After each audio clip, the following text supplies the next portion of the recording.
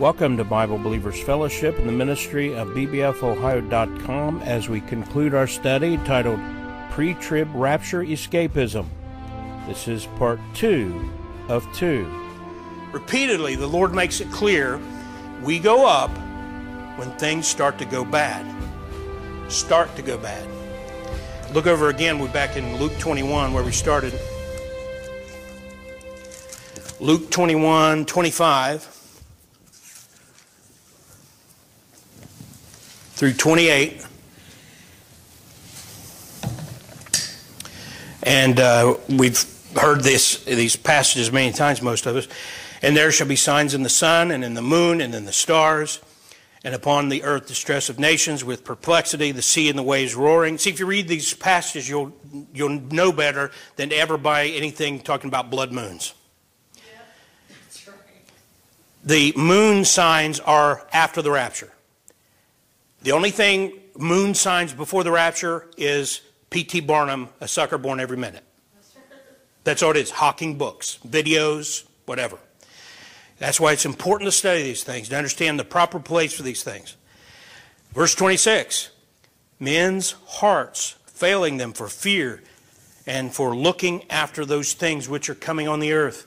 For the powers of heaven shall be shaken. Then verse 27, and then shall they see the Son of Man coming in a cloud with power and great glory, as I referenced before, that this is during the tribulation period. And then he stops. He's no longer talking about the tribulation period in verse 28. Read verse 28 with me. And when these things begin to come to pass, then look up and lift up your heads, for your redemption draweth nigh. Now, anybody who takes their time and reads that carefully can see he's been telling you everything leading up to verse 27, which is the second coming. Verse 28, change. And he says, and when these things begin to come to pass. So now he's taking you back to the beginning. And when they begin to come to pass, look up. I believe we're there. The one world order, setting a stage, it's there. The apostasy, the great falling away, it's there. As it was in the days of Noah, we're there. As it was in the days of Lot, we're there. Line after line after line, you bullet point all the things that are going to happen at the beginning of the 70th week of Daniel. It's all set up. The stage is set. And we want to escape it. Amen? Amen. We escape as these things begin. And the 69th week of Daniel's prophecy then comes to an end. 69th week comes to an end at the time of the rapture. Now, here's where there's some gray area. Everybody likes everything to be perfect, lined up, and it just can't be. The Bible doesn't line everything up perfectly all the time. One of the things we don't know, the Bible doesn't say that the 69th week, when the 69th, I'm getting my words crossed, the 69th week ended at the time of Christ. And so that's why I said at the ascension of Christ, he could have raptured us, believers that were on the earth, and started the 70th week at any moment. We've been right there on the edge just in a theological sense ever since the ascension of Jesus Christ. But it's like I said, it's becoming even more clear as time has gone on. And that's why verse 28 says, and when these things begin to come to pass. I want you to get that planted in your mind, to remember it's when these things begin to come to pass that we know that our redemption draweth nigh. Well, as I said, look at what's going on. There should be an excitement, but there's not among most Christians I know. There should be excitement, but today's church is Laodicean. It's lukewarm. It's all about me. It's all about making, I said the best life now, purpose-driven, this and that. It's all about you. Turn on, the TV preachers on TBN or the Inspiration Network or Daystar or any of those networks. I channel flip through there every once in a while, and it's always about you. They say very little about Jesus, and when they do, they're misrepresenting most of the time. We are not looking up. We're not looking for Jesus. It's not about Jesus. It's become a self-cult. Self-love, self-esteem cult. Me, me, me, me. Yeah. And one of the interesting things about watching some of the older programs, I mean like the 1970s and 80s, we were watching The Waltons, and it was a 1975 episode. And John Boy blurts out about how it's, going to be good for somebody's self-esteem, that they are able to get a job or something like that. Already at that time, they were preaching that nonsense. Self-esteem. What you never hear on these programs is what you're supposed to do is esteem Christ. And everything you do, if it's worth anything, should glorify Christ. And where do you don't esteem yourself, you esteem Christ, who, if you're saved, is in you. It's not greater is me. It's greater is he that is in me. It's all about Jesus, not self. But you can't, these days, I get it all the time. People emailing me and telling, well, yeah, but, goat's butt. The Bible is clear on the matter. But we've had all of our curriculum and, the focus on the family stuff in the church I grew up in. And everybody got brain mushed with all this stuff. And they just can't let go of it. And it's just, that's part of, I believe, the stage being set. Is that churches that don't focus on the person and focus on the Word and Jesus, this is the kind of crowd they get. You aren't going to pack the house and you're not going to have to build bigger buildings when you won't talk about you. You. And that's where we're at. And I want to mention this. The day of the Lord begins immediately after the rapture. Now, the 69th week ended. We're in that parentheses. And when the rapture happens, the rapture is really the first judgment of God on the world. Now, the tribulation countdown and the 70th week countdown doesn't begin then. There's an amount of time between the rapture and the beginning of the 70th week. It begins, Daniel 9:24-27 explains, it begins when they confirm the covenant between the Antichrist world government and Israel. That's when the countdown begins. But between the rapture and that confirmation of the covenant, we don't know how long. There's a lot of discussion about how long that'll be. We don't know. But the judgment of God on this earth begins at the rapture. Sunday, some of you were here and saw where I talked about the atheists are talking about, like in England, Richard Dawkins and these guys, they're talking about how now that Christianity's dying out, they're scared. They're atheists. And they're admitting that as the church dies, this is getting ugly.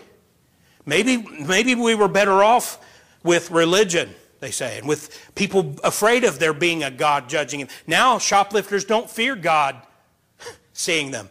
Murderers kill and dispose of the body thinking they'll get by with it because they don't think God sees them. And they're rejecting God's law and order.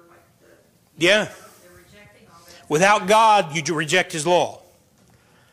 And, well, these people who have been working, some of them like Richard Dawkins, Sam Harrison, they've been kind of backsliding as atheists.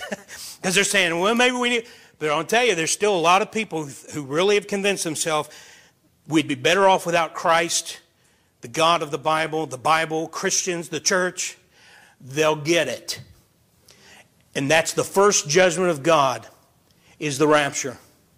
And you'll have a world without a church, without gospel ministry, without the law being respected and believed. Because as we also said, the law is for the ungodly, the godless. As Christians, the law shows us our need of salvation. We're saved. Now we're to live by the Spirit. But the unsaved world needs the law. But they're going to throw it out after the rapture. The Bible says there's something wrong with people who want to face the day of the Lord. These people who reject the rapture and are like, I'm building a bunker. And I've got enough food to last me 10 years. And I've got enough ammo to take on the the military. There's something wrong with people who think that way. Ignorance is one of their big problems. And let's look over at Amos 8. Amos 5, 18 to 20. Amos is, find Joel, and then you find Amos. Daniel, Hosea, Joel, Amos. Amos lives in the same neighborhood as Daniel. 18.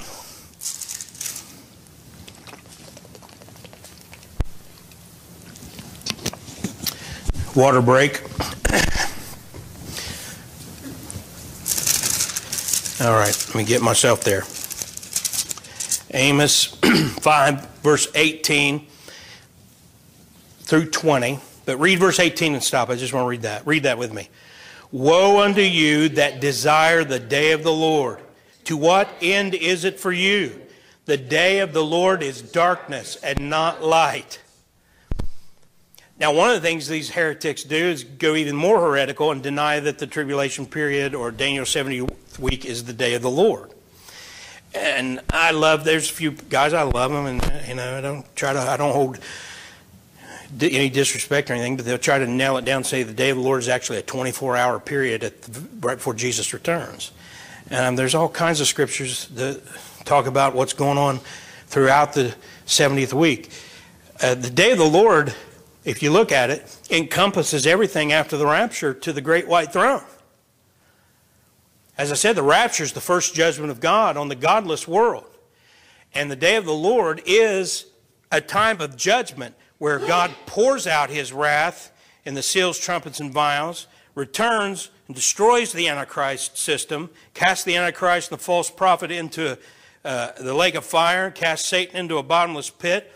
But even during the millennium, it's a judgment. There's a judge on the earth. King Jesus is judge, and he will judge the entire 1,000 years. And sin won't be tolerated. I mean, it'll be a firm dictatorship. The thing is it won't be an ugly dictatorship like we've seen on the earth where dictators abuse people and take all the goods and everybody else lives like in poverty. Everybody will be prosperous during the millennium. King Jesus will be judge, and the judgment doesn't stop, the day of the Lord doesn't stop until that last battle at the end of the millennium. And Jesus will destroy all the enemies and then commence the great white throne. And that great white throne is the end of the day of the Lord. And then we enter eternity. So verse 19 and 20, it says, verse 19 says, as if a man did flee from a lion and a bear met him. There's a little humor here. Or went into the house and leaned his hand on the wall and a serpent bit him. Thought he could rest and lean against the wall and then he's dead. Read verse 20 with me. Shall not the day of the Lord be darkness and not light, even very dark and no brightness in it? So these people who think, oh, we'll go through the tribulation period. God says, woe unto you. To what end is it for you? So in closing, I might read another verse or two, but I want to say something about what's behind today's anti-pre-trib rapture movement. I've just given this some thought. Number one, a lot of these are unsaved teachers. The cults all deny the rapture, for example. And then a lot of these guys are just, they're unsaved. I got a book by a lady against the rapture. I haven't read it. I picked it up for a couple of bucks and thought, well, maybe I'll get around to reading it sometime. And I looked through it, and it's gobbledygook. It's not even a good attempt at refuting the rapture. But the point is that the woman's an apostate. She doesn't believe the Bible. She's not born again. And that's what a lot of the anti-pre-trib rapture movement is. It's unsaved teachers. And then there's the doomsday cults. They're called that because they're teaching people we're getting ready to go through the doom. And they get everybody all. You remember the Waco cult, David Koresh, Heaven's Gate, even Jim Jones? Those are all doomsday cults. and they reject the rapture, and most of them are run by unsaved teachers as well. Sometimes it's just spiritual immaturity. There are a few people who came from the spiritually immature point of rejecting the rapture, but then as they listen to our studies, and I recommend other teachers, and they listen to them as well, they've come back and said, you know what? I've been really reading and studying over the last year or two, and I've come to the conclusion that the rapture is imminent. And they've said, I believe in the dispensations and that sort of thing. That's why we're here. That's why we put our messages out there. I believe there are people who want to learn. But there are some who are just immature, and they think they're mature, or they just don't have any interest in growing. As I said, most of the visitors who come here once or twice and leave and never come back, it's because they're not interested in learning the Bible. They want to go to a church where there's programs, entertainment, you name it, but it's not about learning the Bible. Then just stubbornness. Some people haven't learned the Bible, and they've been rejecting the pre-trib rapture for years. They've made sure everybody who knows them knows they reject the rapture, and they're invested. Now, if they were to change, they'd have to eat so much crow that they just can't stand the thought. Stiff-necked is what the Bible calls that. Stubborn. Then pride and arrogance. Just some of these people, when they contact me, they're just like, yeah, it's just amazing. Someone who seems as intelligent as you do believes in the rapture. Just amazing that you would think that such a thing would, they're proud and arrogant. And a lot of times they're the same people who just can't deal with a lot of miraculous things in the Bible. And then finally, they're anti-dispensational. Some people have bought the lies that dispensationalism was started by a Jesuit priest, or the pre-trib rapture was conjured up by Margaret MacDonald. And the fact is that the Jesuit priest they're referring to and the Margaret MacDonald 15-year-old girl didn't even believe in the pre-trib rapture. And we've got it on our website where we actually let you go and read what they wrote. Margaret MacDonald believed in the pre-second coming rapture. In other words, basically a post-trib rapture. She believed that right before Jesus returned to conquer, he would rapture everybody and get the Christians out before he came to conquer. That's not a pre-trib rapture. That's pre-wrath or post-trib. And so a lot of the anti-dispensational people, they falsely accuse you. They don't even know what they're talking about. Regardless, you must be saved if you want to escape. Hebrews 2:3 asks the question, the epistle of Paul to the Hebrews. How shall we escape if we neglect so great salvation, which the first began to be spoken by the Lord and was confirmed unto us by them that heard him? The question is, you won't escape. And you won't escape hell if you die having neglected so great salvation. And you won't escape the 70th week of Daniel if you neglect so great salvation and miss the rapture. And I am an escapist. But am I an escapist for wanting to escape hell too? I want to escape hell. Do you? Yes. Does that make us an escapist? Oh well. Make me a t-shirt. It's like being called an escapist is not an insult. It's a compliment. It just means you understand your Bible. Amen. I want to escape hell. And I want to escape hell on earth, which is what the 70th week of Daniel will be. So if they reject Jesus, you will not escape. That's the bottom line. You will not escape. I said I was going to read one more, and I'm going to Hebrews 12. You don't have to turn there if you don't want to. I'm going to read it. Hebrews 12, 23 to 25. To the general assembly and church of the firstborn, which are written in heaven. Isn't that wonderful? And to God, the judge of all, and to the spirits of just men made perfect, and to Jesus, the mediator of the new covenant, and to the blood of sprinkling that speaketh better things than that of Abel. Verse 25, see that ye refuse not, him that speaketh. For if they escaped not who refused him that spake on earth, much more shall not we escape if we turn away from him that speaketh from heaven.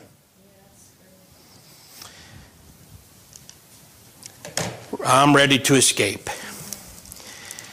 Instrumentalists, we're going to close with a song. We don't always do that, but I want to this time.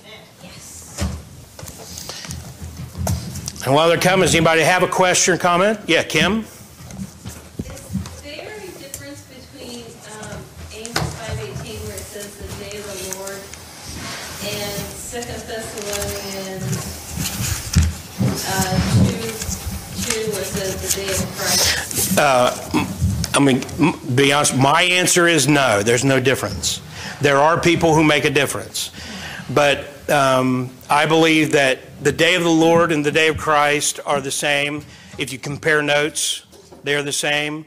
And if Christ is Lord, and he is, then the day of Christ is the day of the Lord. And sometimes it's just called that day. It's not even called day of Christ or day of the Lord. And so I've run the references, and again, some of the people who make the difference, I don't see the difference after I've listened to them make the case. And so I believe that the day of Christ and the day of the Lord, it's a very good question, and you'd be probably surprised how much debate there is on it, though, out there. It's a question a lot of people ask. 25, if you're not there already. Johnny, do you have a question? Yeah, well, I was commenting, you made the point of, how the rapture is more or less God's first judgment on the earth in connection to the tribulation. So it reminded me of things like Noah. Like, because Noah was willing to believe, he saved everyone. I mean, if Noah hadn't been saved, he would have just destroyed everyone on the earth. Yeah. And I think you see the same idea with Abraham and Lot. Yeah. As God said, there's a certain number of righteous people I won't destroy. And so I think it's the same idea about, once God's taking us out, so we can now. Yeah. Amen. That's right. Isaiah talks about how people don't know that the righteous are taken out of this world. How's it? Isaiah 57:1. Yeah. The righteous man perisheth, and no man layeth it to heart. Did you hear that? Say it again. You know that one too? The righteous man perisheth, and no man layeth it to heart. None, I can't want to misquote. None considering that he's taken away from the evil to come. Yeah. They don't consider that God's taken them away from evil to come. But that's the thing about, as it was in the days of Noah, as it was in the days of Lot, 8 people, 3 people. You talk about a very, now, it maybe, I heard somebody say about Lot, well, it was 3 out of a city of maybe 100,000, so in a world of 7.5 billion, if you took that same ratio, it'd be a lot more people. Well, but in Noah's case, there could have been billions of people on the earth by then.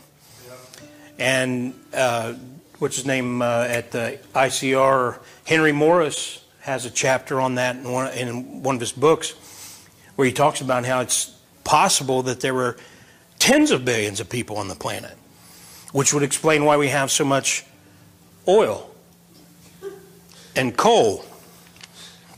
I mean, that's what he makes the case in that chapter. I can't remember which book it's in. But what's that? Oh, I'm sorry. If someone actually calculate how much oil we think there is, and try and calculate if every bit of it. I think he does that. Well, I think he says, hypothetically, if we knew for sure this, here's how the math. I'll have to try to find it. I know I have the book. Yes, you. So 2 unleaded questions. First one, is it once saved, always saved? Or like Romans 11:22, once saved, stay saved? I don't see the difference. Once you're saved, you're saved. Once you're saved, you stay saved. People have a hang-up on how to say it, and I don't debate it. The main thing is that you understand that once you're saved, it's done. Once you're saved, it's a done deal. You can't lose your salvation and be born again. You know, and that's how See how dumb that sounds? it just sounds dumb. And but whether you want to say it's once in grace, always in grace, or what are some of the other ways? People have different ways of referring to eternal security. That's another phrase, eternal security. Just another one. But you know, you can pick your favorite way of referring to it, as long as you get the doctrine right and you have the assurance of salvation. And if you don't preach eternal security, you're preaching some form of works for salvation. Because if you have to work to stay saved, then you're working for your salvation. And for by grace are you saved through faith, and that not of yourselves, it is the gift of God, not of works, lest any man should boast. And last question. From Mary Mandor, let's see. He says, I have a question. I believe in the 7-year wedding of the Lamb. Is the wedding of the Lamb some kind of ceremony for us that determines the kingdoms we get during the millennium? The marriage doesn't have anything to do with that. The rewards, which is what you're referring to, are decided at the judgment seat of Christ. And the judgment, I believe, from what I understand, we've taught on this before, when the judgment seat of Christ is separate from the marriage supper. And there are two different things. And the marriage supper is a celebration. And the rewards and announcement about where you'll serve in the millennium, what your job will be. Janice said, she thinks you'll mind me saying this, if you're out there, Janice, she said, so we're going to have jobs in heaven. You mean like scrubbing toilets? I said, well, in heaven there won't be any poop. I know Jenny loves when we talk about these things. So there's no toilets. So there's no scrubbing toilets. But I'll guarantee you'll love your job. Well, no matter what it is. And no. And also your body will be corrupt and dying as it is now, so whatever the job is, you're not going to get tired. Yeah, like today I was bent over and I pulled something just below my shoulder blade and had her pushing on it and then put heat on it for about an hour. Now I feel fine. But after the rapture, I'll never do that again. All right, let's sing. If you want to stand, you can.